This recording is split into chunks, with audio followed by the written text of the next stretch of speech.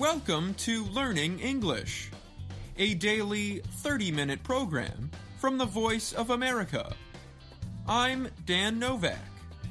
This program is aimed at English learners, so we speak a little slower and we use words and phrases especially written for people learning English. Coming up on the program, I report on foreign producers supplying baby formula to the U.S. to ease supply shortages. Ana Mateo brings us this week's words and their stories on the phrase, sweeping it under the rug. Faith Perlow reports on Chinese cultural organizations in America that have reopened under new names. Ashley Thompson and John Russell report on a group of artists in Kashmir who are forming a new musical tradition.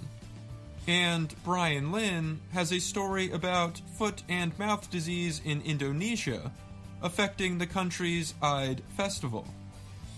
But first, the U.S. government is trying to help foreign makers of baby formula stay in the U.S. market for a long period of time. It is part of an effort to diversify the suppliers for manufactured mother's milk, or formula. The move comes after federal officials ordered the closure of the largest American factory for baby formula. The closure created a nationwide shortage. Foreign producers have recently sent supplies to the United States under temporary emergency approval to ease the shortage. Recently, the Food and Drug Administration, or FDA, said it will permit foreign producers to supply the U.S. with baby formula for a long time. The agency will provide a way for producers temporarily selling in the U.S. to meet existing regulatory requirements. Officials say the change will provide Americans with more choices and ease supply shortages. Dr. Robert Califf is the head of the FDA, and Susan Main is the director of the agency's Center for Food Safety and Applied Nutrition. In a statement, they said, "The need to diversify and strengthen the U.S. infant formula supply is more important than ever." They noted, "The recent shutdown of a major infant formula plant has shown just how vulnerable the supply chain has become." The U.S. has tried to increase supply of baby formula after federal officials in February closed a factory in the state of Michigan over safety concerns. The factory is operated by Abbott. The company is the largest U.S. producer of baby formula. The factory reopened on June 4th after the company promised to take cleaning and safety measures. But it closed again in mid-June after severe weather caused damage to the plant. The company said it needs time to repair the damage and clean the factory again after heavy storms went through southwestern Michigan on June 13th. In May, the FDA eased federal import regulations to permit baby formula to be shipped to the U.S. The administration of President Joe Biden then approved the use of the Defense Production Act. That law permits the government to direct economic activity to national defense. Use of the law provides federal support to get formula from foreign countries into the U.S.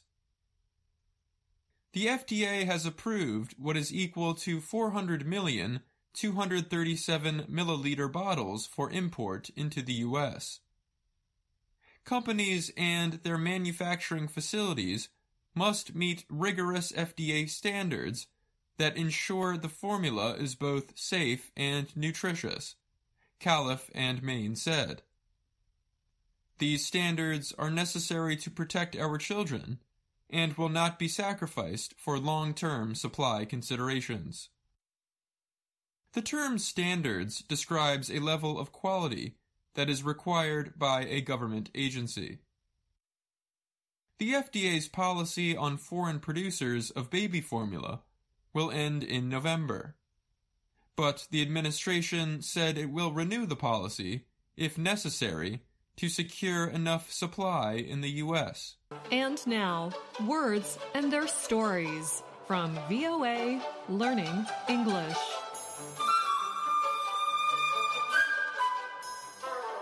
On today's show, we go into the home.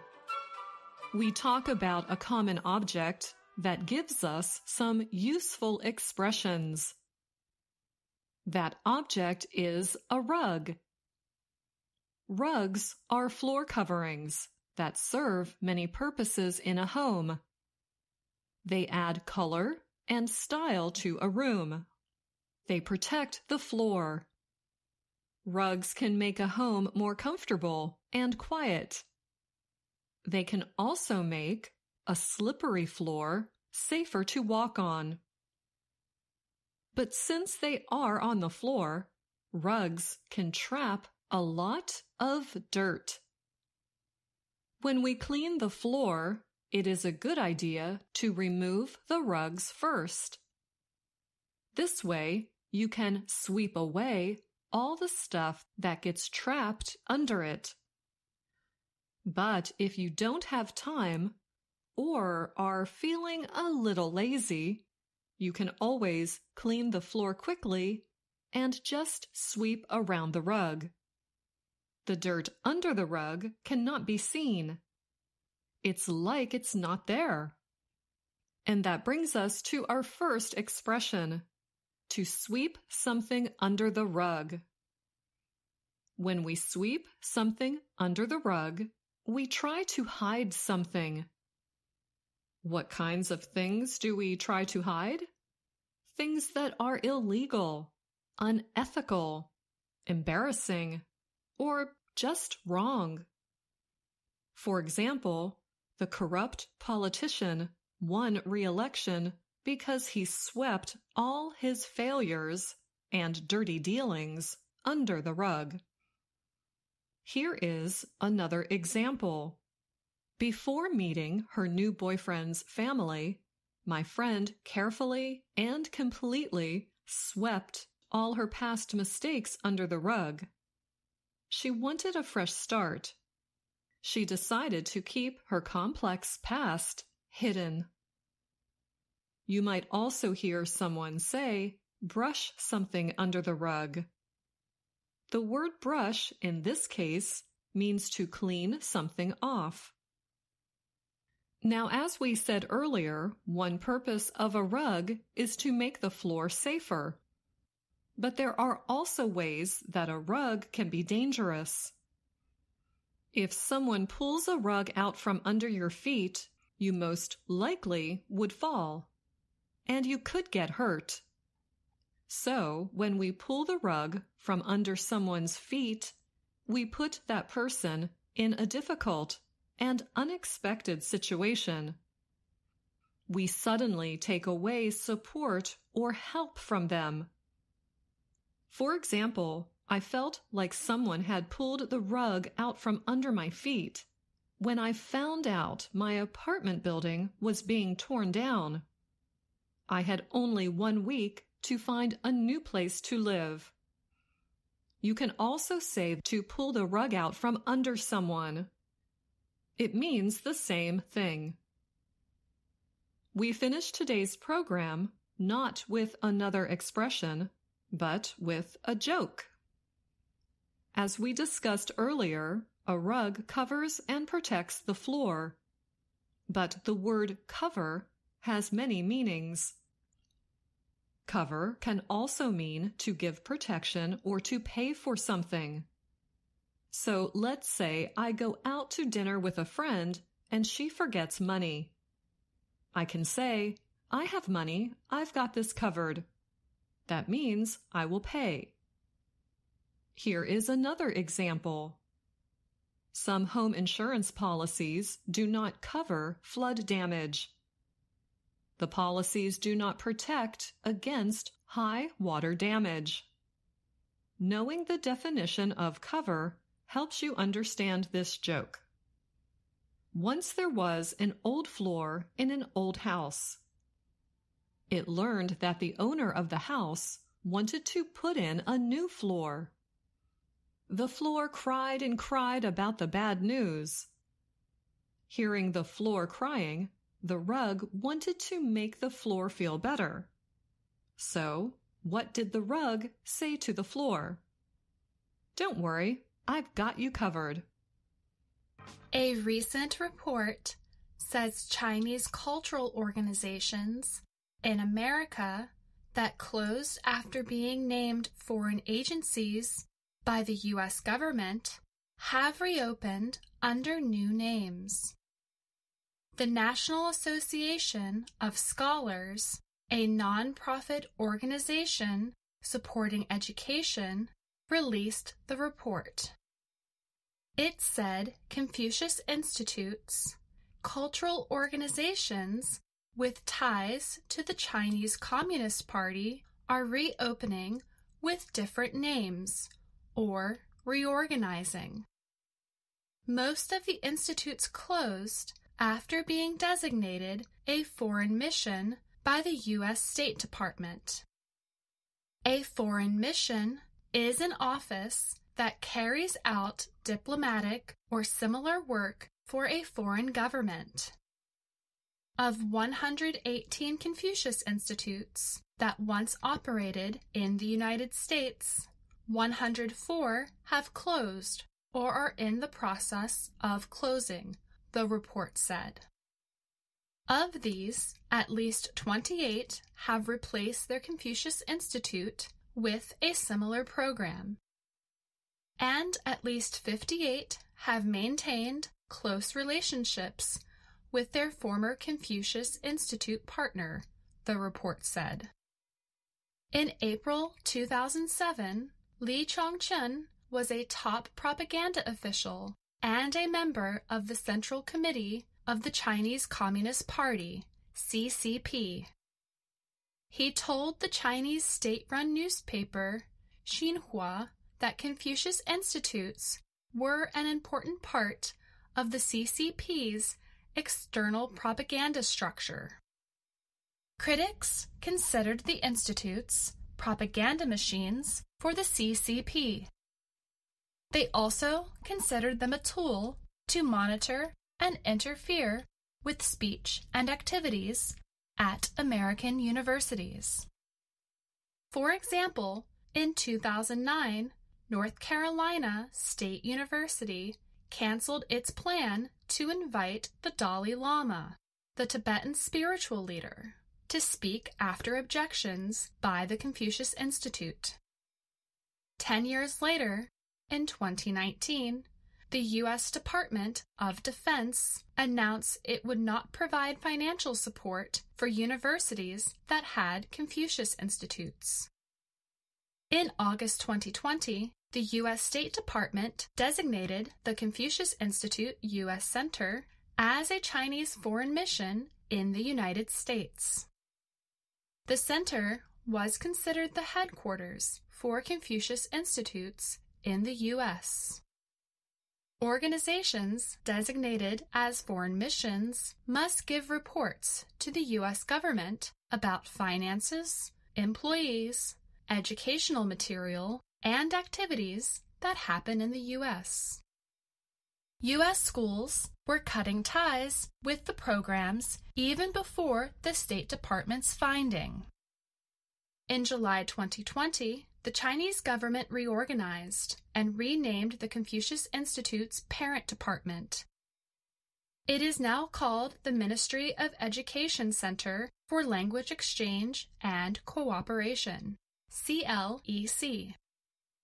Xinhuanet is a state-controlled newspaper service in China. It said CLEC created a separate organization, the Chinese International Education Foundation, CIEF. CIEF financially supports and oversees Confucius Institutes and many of their replacements. On July 1st, 2021, one day after its Confucius Institute closed, the College of William and Mary established the W&M BNU Collaborative Partnership with Beijing Normal University, the school said. The Chinese university was the American school's former Confucius Institute partner. It provided the programs the Confucius Institute used to offer. Rochelle Peterson is a senior researcher at the National Association of Scholars and one of the writers of the report. She said nothing changed but the name. Perry Link is a professor of Chinese language studies at the University of California, Riverside. Link said that although the Confucius Institutes cannot censor students, their influence on educators comes in other ways. He said, if you are in the Confucius Institute and create some programs with CCP money, would you host a memorial event for the Tiananmen Square massacre? Of course not. Are there written rules that stop you? No. Did someone above tell you not to? No. It's self-censorship. It's psychological. Jonathan Sullivan is a China specialist and professor of political science at the University of Nottingham in Britain. He took part in studies of the Confucius Institutes in their original form. He told VOA in an email that fears about what they are doing are overblown. He said students need to learn the Chinese language and culture. But governments in many nations have not stepped in to support ways that students can study Chinese language and culture outside of the Confucius Institutes. Sarfaraz Javed lives in Kashmir. The Muslim-majority area is in the Himalaya Mountains. The area has been divided between India and Pakistan since 1947. People living there have faced many years of conflict, military presence, and crackdowns. Javed is among a group of artists in Kashmir who are forming a new musical tradition. They call it conscious music. The music mixes Sufi rock with hip-hop music. Sufism is a form of Muslim belief. Javed moves his body to the sound of the guitar. His voice rings out through the forest. What kind of soot has shrouded the sky? It has turned my world dark. Why has the home become entrusted to strangers? Javed is a poet, like his father and grandfather. His song is called Khwaftan Bange, Kashmiri for the call to night's prayer. I just express myself and scream, but when harmony is added, it becomes a song, said Javed. The new music often includes religion indirectly. The hidden religious ideas are meant to get around measures that restrict speech in Indian-controlled Kashmir. The restrictions have led many poets and singers to limit what they wish to say. The music also seeks to bridge tensions between Muslim tradition and the modern world in an area where many people are conservative. Kashmir has a tradition of spoken poetry that is hundreds of years old. It is heavily influenced by Islam. After a rebellion against Indian rule broke out in 1989, poetic descriptions of freedom were heard from the loudspeakers at Muslim religious centers. Poems based on historical Islamic events were sung at the burials of fallen rebels. 20 years of fighting left tens of thousands of civilians, rebels, and government forces dead before the armed struggle eased. Unarmed mass demonstrations took place in 2008 and 2010. Around that time, Kashmir also saw the rise of protest music in English-language hip-hop and rap. It was a new kind of resistance music. Singer-songwriter Rushan Ilahi performs under the name MC Kash. His angry music has influenced young people fighting India's sovereignty over the area. Kash's songs got dangerously close to sedition, the crime of saying, writing, or doing something that urges people to disobey their government. It is illegal to question India's territorial claims to the area. Police questioning pushed Kash to a point where he almost stopped making music.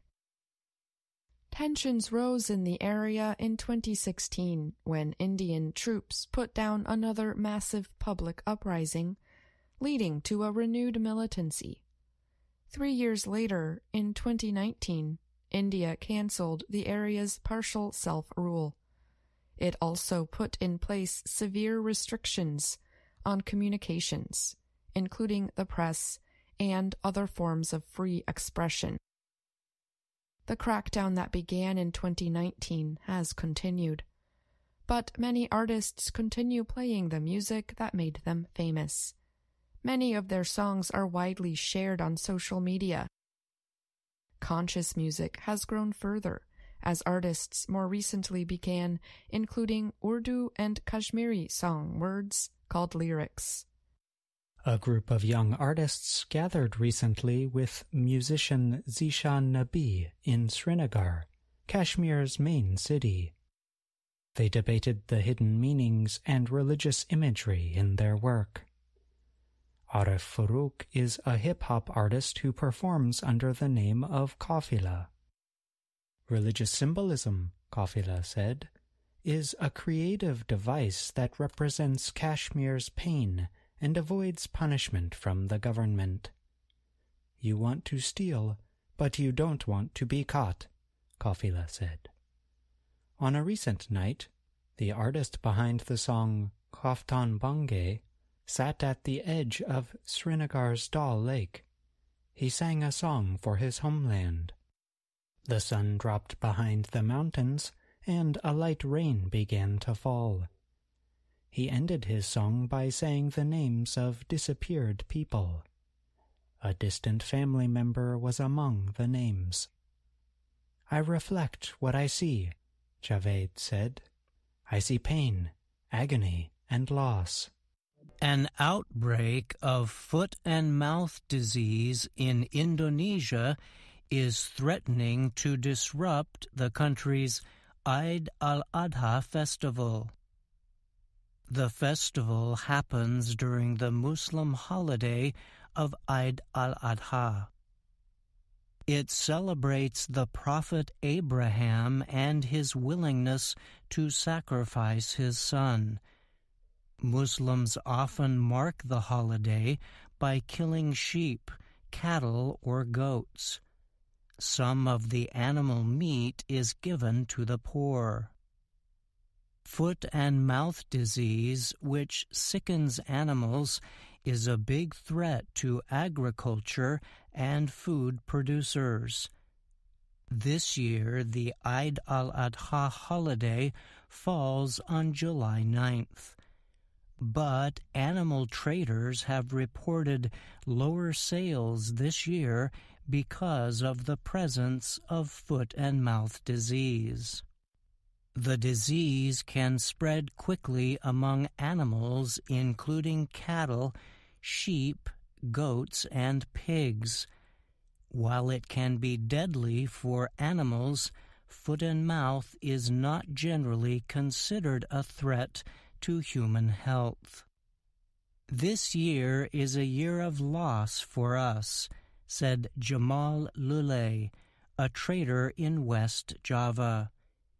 He told Reuters news agency he had only sold 50 cows this year.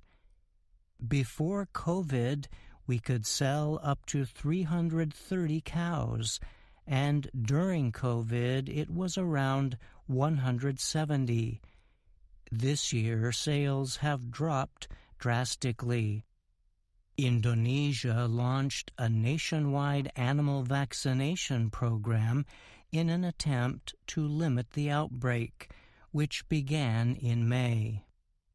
More than 317,000 animals have been infected in 21 Indonesian provinces. Government records show that more than 3,400 animals had been killed in an effort to contain disease spread.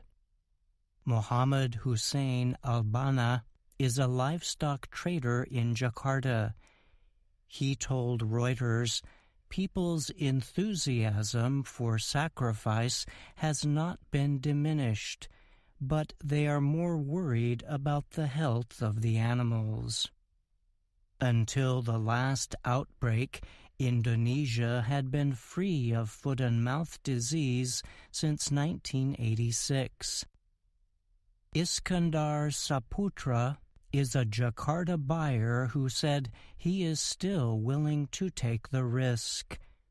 "Ultimately, it is the consumer's decision," he said, but he added, "I think the cows sold here are safe and healthy." I'm Brian Lynn. And that's our program for today. Listen again tomorrow to learn English through stories from around the world. I'm Dan Novak.